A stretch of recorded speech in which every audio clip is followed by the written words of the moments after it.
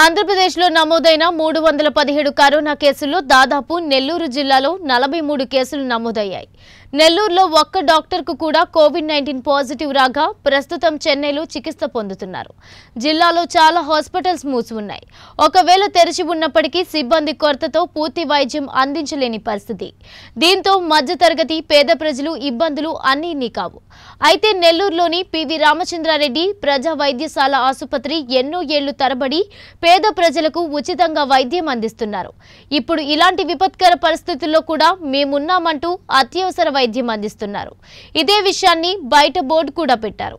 ఈ సందర్భంగా నెల్లూరులో ఉన్న హాస్పిటల్స్ పై 19 న్యూస్ స్పెషల్ ఫోకస్.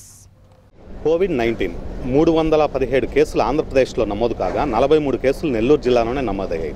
దానివల్ల రెడ్ అలర్ట్ ప్రకటించారు. అదే కాకుండా ఇక్కడ ఒక వైద్యుడికి పాజిటివ్ రావడంతో అతను చెన్నైలో చికిత్స పొందుతున్నాడు.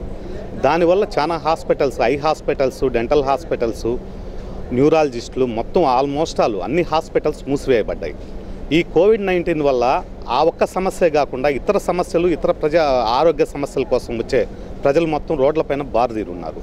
అదే కాకుండా ఎంతో కాలం నుంచి రామచంద్రారెడ్డి హాస్పిటల్ ఎంతో సర్వీస్ చేస్తూ ఉండే హాస్పిటల్ కూడా ఈరోజు అత్యవసర సేవల కోసం కేవలం అత్యవసర సేవల మట్టుకే వినియోగిస్తాం, ఎటువంటి మిగతా ఆరోగ్య సమస్యలున్నా కూడా చూడబడదని చెప్పి కరాఖండిగా చెప్పేయడంతో చాలామంది నిరుపేదలు, చాలామంది ఇతరితర వైద్య ఆరోగ్య సమస్యలు ఉండేవాళ్ళు మొత్తం ఈరోజు చిన్న సన్నకారు ఉండే మొత్తము ఈ రామచంద్రారెడ్డి హాస్పిటల్, ఇతర చిన్న హాస్పిటల్ ఇచ్చేసేవాళ్ళే.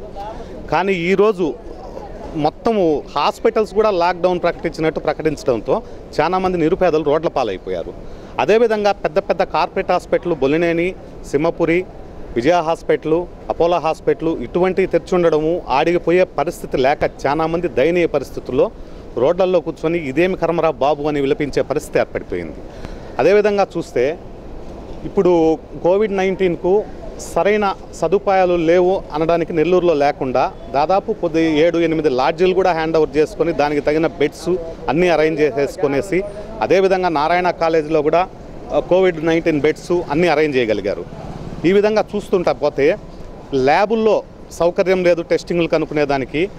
ల్యాబులు కూడా దాదాపు 6-7 ల్యాబులు ఆంధ్రప్రదేశ్ గవర్నమెంట్ అరేంజ్ చేసింది. అదేవిధంగా ప్రభుత్వ మెడికల్ కాలేజు ల్యాబులు మొత్తం హ్యాండ్ ఓవర్ చేసుకుంటే 7 మెడికల్ కాలేజీలు మన ఏపీలో ఉన్నాయి. ఆ medical college lab hand over చేసుకుంటే దాదాపు ఆ 7 ల్యాబులు అన్ని స్పెషాలిటీస్ ఉండే ల్యాబులు మన కోవిడ్-19 టెస్టింగ్లకు ఉపయోగపడుతుందని చాలామంది విశ్లేషకులు భావిస్తూ ఉన్నారు. ఇటు నెల్లూరులో 43 కేసులు నమోదు కావడంతో రెడ్ అలర్ట్ ప్రకటించినప్పటికీ చాలామంది జనం ఉదయాన్నే 6 నుంచి 9 లోపల మినిమం డిస్టెన్స్ మెయింటైన్ చేయకుండా, మాస్కులు ధరించకుండా చాలామంది విచ్చలవిడిగా తిరగడంతో ఈ వ్యాధి ఇంకా ప్రబలే సూచనలు ఎక్కువగా కనపడతా ఉన్నాయి. 14వ తారీఖు లాక్డౌన్, ఒకవేళ లాక్డౌన్ తీసివేయబడి మళ్ళీ కొద్ది రోజులు గ్యాప్ ఇస్తే ఈ జనసందోహం ఒక్కసారి టౌన్ పైన పడడంతో మళ్ళీ ఎక్కువ వైరల్గా అయ్యే పరిస్థితి ఏర్పడిపోయింది. ఈ వైరస్ వైరల్ అయ్యే పరిస్థితి ఏర్పడింది. దీనిపైన పూర్తి స్థాయిలో కలెక్టరు, ఎస్పీ గారు, పారిశుద్ధ కార్మికులు మొత్తం అన్ని డిపార్ట్మెంట్లు, వైద్య ఆరోగ్య శాఖ 24 గంటలు శ్రమ పడుతున్నా కూడా రోజుకి నెల్లూరు జిల్లాలో కరోనా పాజిటివ్ పేషెంట్లు పెరిగిపోతున్నారు. ఇంకా కొన్ని టెస్టింగులు కొన్ని ల్యాబుల్లో ఉన్నాయి. అవి వస్తే ఏ స్థాయికి నెల్లూరు చేరుతుందనే ఒక భయాందోళన కూడా నెల్లూరు ప్రజలు ఏర్పడిపోయి ఉన్నారు.